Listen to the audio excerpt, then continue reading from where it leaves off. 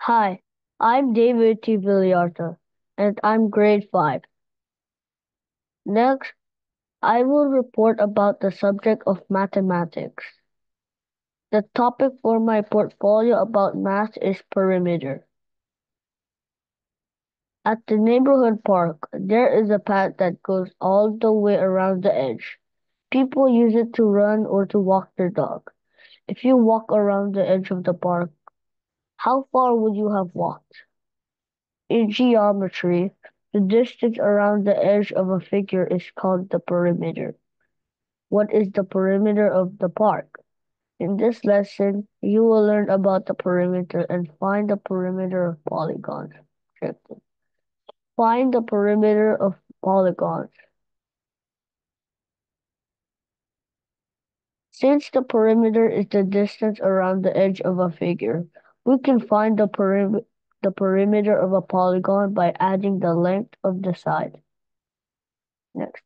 Here is an example to show what a perimeter is. Perimeter is the distance surrounding the plane figure. The park is a pentagon, so we can add the length of the 5 sides to find the perimeter. We add up all we add all the digits, making 440 feet. So the length of the path around the edge of the park is 440 feet. Here is another example. What is the perimeter of the polygon shown below?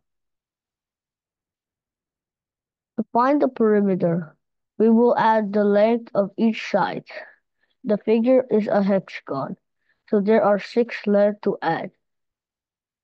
We add all the digits, making the sum of 16.2 centimeters. The word perimeter has rim in it. Perimeter. The rim of something is its edge.